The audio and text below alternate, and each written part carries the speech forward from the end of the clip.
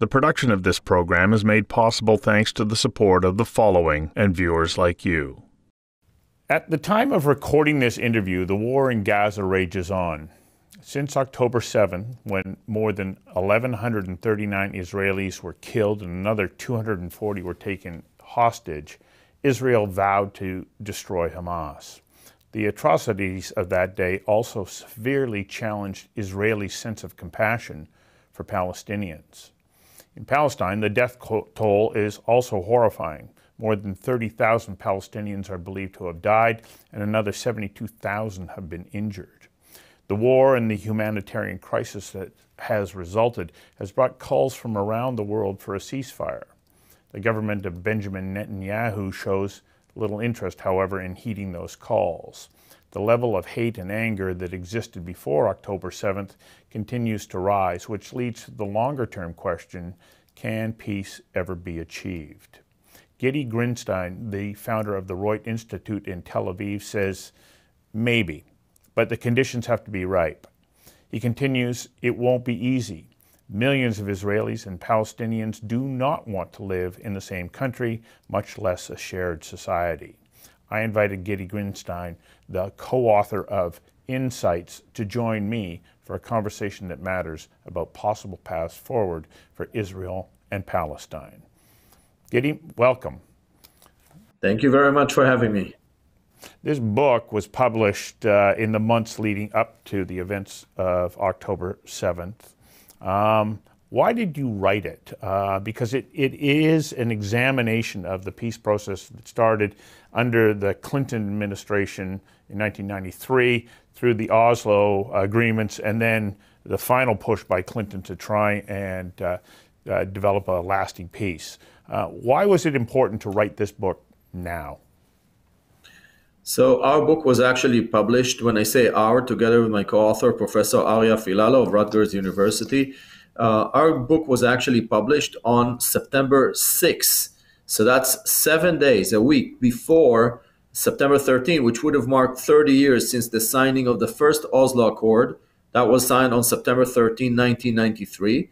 And it's also during a very important week, what I call the Peace Week, because on September 15, 2000, the Abraham Accords were signed, and on September 17, 1978, the first Camp David Accords, the Israel-Egypt Camp David Accord, was signed also. So we have all these big milestones in 1 week, and I wanted our book to actually frame the conversation in this toward this event. I have to say that our book emphasizes that whatever happened when I was part of the negotiation team between 1999 and 2001 was part of the process that began in 1978, 1979 in the Camp David Accords between Israel and Egypt, continued through the Oslo Accords, and continues until today with the signing of the Abraham Accords in 2000. Not only that, the key principles of the peace process that were introduced by Israel and Egypt in 1978-79. By the way, the milestone for the 1979 Accord is coming up March 26. So the principles that were established then are still shaping the political process, even now during the war, and as we think about the day after the war. So this is sort of the background. But the other thing that Ari and I felt is that the people who were leading this process have basically moved on. Some retired, some unfortunately passed away, some moved to other tasks, and the knowledge has been disappearing. And therefore, because we believe that at some point, Israelis and Palestinians will have to re-engage on the long-term future of their relations, we had to bring together the wisdom that is associated with managing such a complex political process in one place. I had two people in mind, Ari and I, when we wrote the book. The first is the Israeli chief negotiator, and the second person is the head of the American National Security Council that is tasked by the president to lead a political process. These are the two individuals that we had in mind when we wrote the book. And our vision was that when the National Security Advisor of the United States gets the book, he looks at it and he says, you know what, that's a keeper. I could put it on the shelf and I'll bring it down when I need it. And I think they need it now. So In light of course, the events of October the 7th, how relevant is the book at the moment where it looks like getting to peace negotiations is a long way off? So basically getting to a peace negotiation is a long way off. But right now we're talking about the political horizon, and we're talking about the day after. And these two, let's call it slogans of, political horizon and day after, brings together a lot of the issues that were negotiated in the past. For example, there is a call for the withdrawal of UNRWA, the UN Relief and Works Agency that was created by the United Nations to preserve the Palestinian refugee problem. So now Israel is calling for UNRWA's withdrawal, and indeed UNRWA also, in my view, has been a very negative force in terms of our ability to move toward peaceful coexistence between Israelis and Palestinians. But how to withdraw UNRWA? A lot of the answers are in our book. For example, a key principle for withdrawing UNRWA is simply saying that the responsibilities of UNRWA and the funding of UNRWA together as a package should go to the Palestinian Authority that could replace UNRWA. But in order to do that, another thing is essential, and that is that the people that UNRWA serves, that are considered quote-unquote refugees, should become citizens and residents of the would-be Palestinian state. And at that point, once we have a Palestinian state or moving in the direction of a Palestinian state, it's kind of ludicrous to think about a condition of a Palestinian refugee in a Palestinian state. Meaning if those two things happen, there is a political horizon of Palestinian statehood, and there is a transfer of the resources and responsibilities of UNRWA to the Palestinian Authority as the governing body of the West Bank and Gaza, at that point we can begin to withdraw UNRWA. That insight emanates directly from the book, and it's one of dozens, perhaps hundreds of insights that are relevant today. Got to get you to hang on for a second while we take a quick commercial break. We'll be right back. The production of this program is made possible thanks to the support of the following and viewers like you. So getting to a two-state solution has been unachievable at the moment. But you wrote just recently that there would be value in the United States unilaterally declaring that the Palestinian Authority become a nascent state. And you also note that the UK, David Cameron, has indicated that there might be support for that idea from London as well. Why would this be an important next step? First of all, the Palestinian Authority today already meets most of the criteria by international law for being a state, meaning they have a territory, they have a population, it's a legitimate government that governs them, even if there are all sorts of caveats about when that government was elected and corruption. In most other countries around the world, that doesn't deny the right to statehood. So most of the attributes of statehood already exist. What's missing? What's missing is that Israel would recognize the Palestinian Authority as a state, and the United States will do as well. Now, so it's very hard to kind of introduce another step, another layer between where the Palestinian Authority is now and being a full-fledged statehood. And that's where the nascent state comes in. Nascent state is a concept in international law about a political entity that will for sure become a state, meaning it's the permanent status of statehood is guaranteed. But there is a process along the way. For example, Israel's right to statehood was recognized on November 29, 1947, but Israel only became a state in May 1948. In those 6 months, Israel was a nascent state.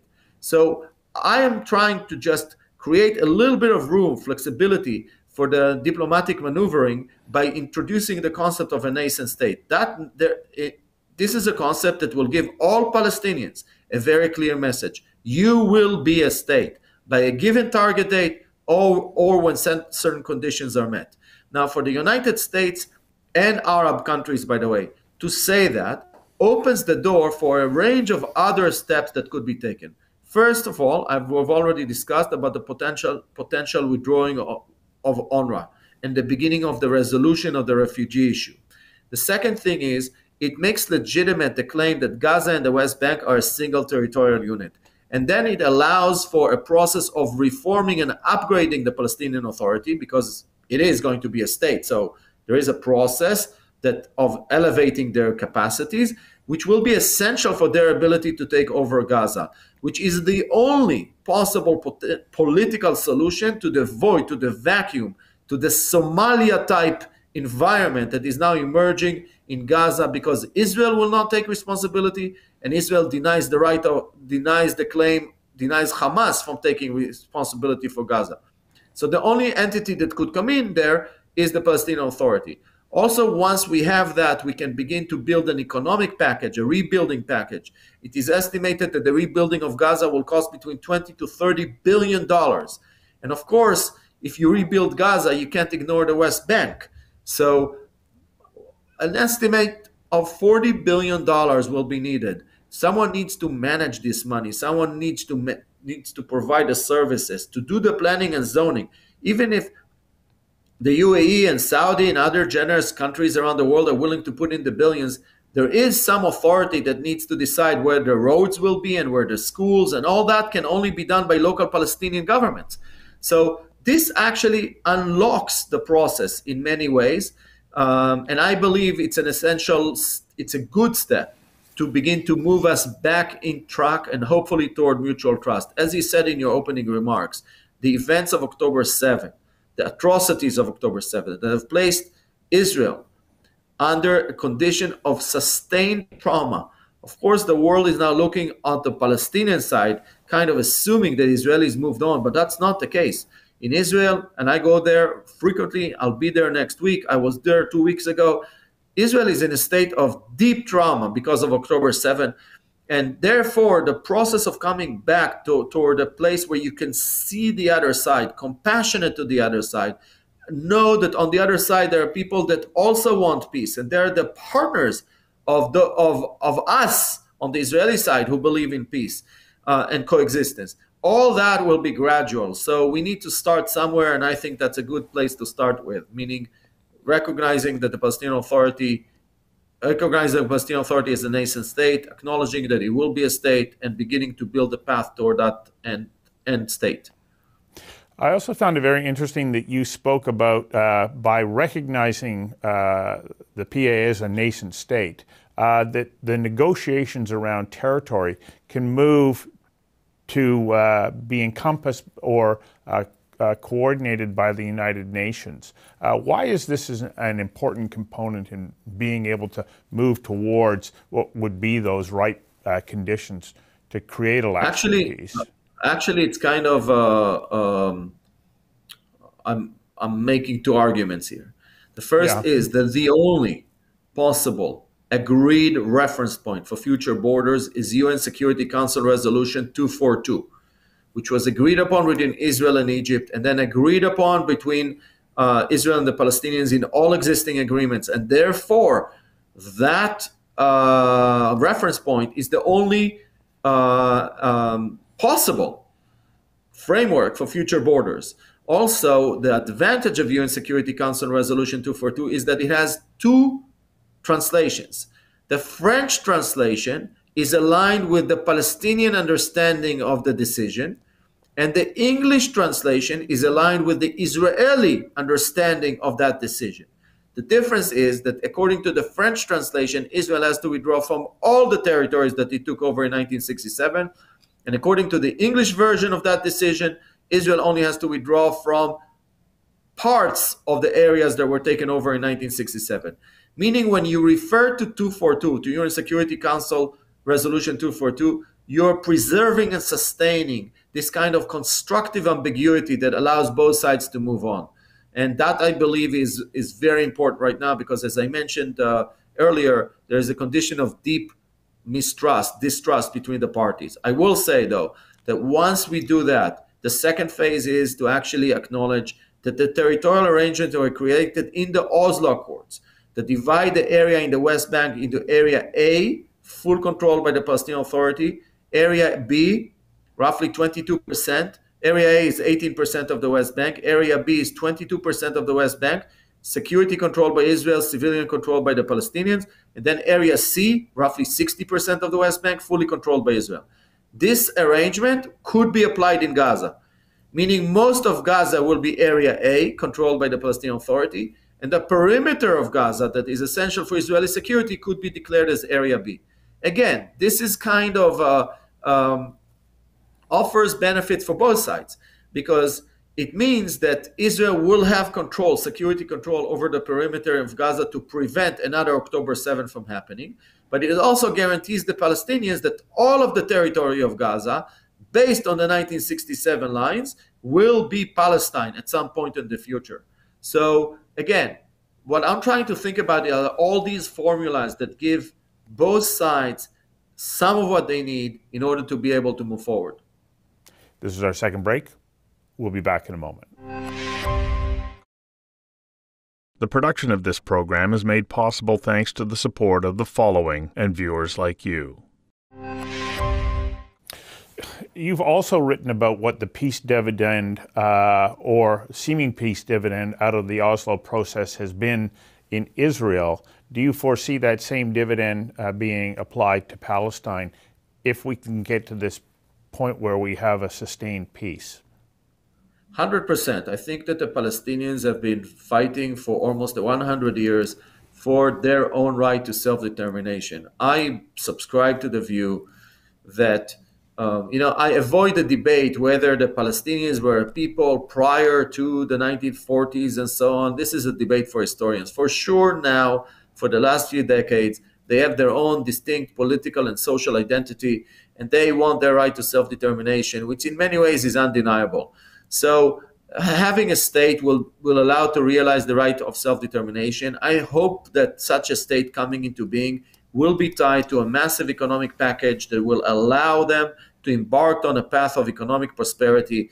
Look, I go every once in a while to the UAE and to Dubai and Abu Dhabi, and these are countries with tremendous, yes, they were lucky in terms of the resources that they found in the ground. But the most important asset that they have is their leadership, a leadership that comes with a vision for society, that drives the development of society, that seeks to serve all members of society, and so on. Not everything is about the resources. And I think that hopefully the Palestinians will find that kind of energy in them to build their state alongside Israel. And I know it sounds crazy, it sounds out of touch today, but with that state, Israel and Palestine, we could do big things together in the world. Well, I find it interesting that you touch on the idea of the natural resources under the ground, but I believe that the most valuable resource to any society is the collective intelligence of the people who live within that society and what they choose to do with their ability. So when we take a look at what happened in Israel post the Oslo process, there was a tremendous amount of intellectual investment in high-tech and biotech into Israel. This is possible for the entire region, is it not? Yes. I do think that the environment in Israel is unique for a number of reasons. First of all, it's the kind of the Israeli character that, and books have been written about it, like Startup Nation and The Genius of Israel and Thou Shall Innovate. All these books have been written to describe this very unique phenomena that allows Israel to be really outstanding in terms of its performance in the field of innovation. And as we all know, as the French like to say, the edge of the guillotine sharpens the mind. So there is that element as well. We've been living on the edge of the abyss and we had to make it happen.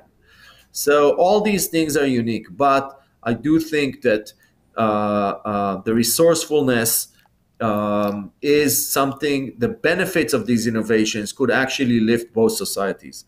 Again, it requires vision, it requires leadership, but it can happen. And many Palestinians can benefit from the fact that Israeli, listen, just on December 2022, less than a year and a half ago, Israel was recognized by The Economist as one of the 4 leading economies in the world.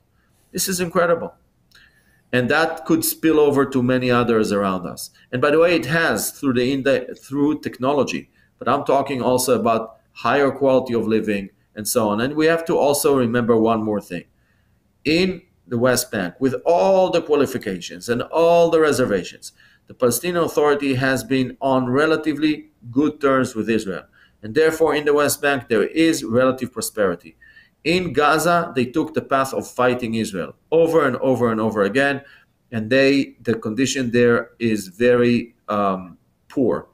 By the way, One of the interesting discoveries during this war is that Gaza is not as poor as we thought.